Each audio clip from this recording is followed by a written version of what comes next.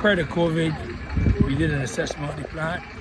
We recognized that based on the calculations which we look at, the radius or diameter or circumference, and calculated the volume based on height times diameter, and we looked at a fairly high volume resting on top of a fairly fragile cave.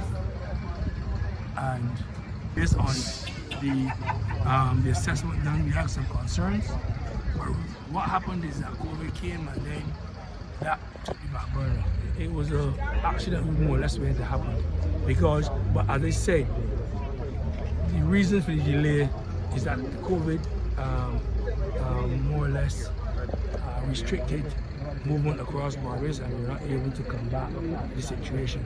So there's a lot of parameters here that told us why the tree should be removed, and we could not deal with it because of COVID-19, and it was forgotten. But so it's going to be removed now?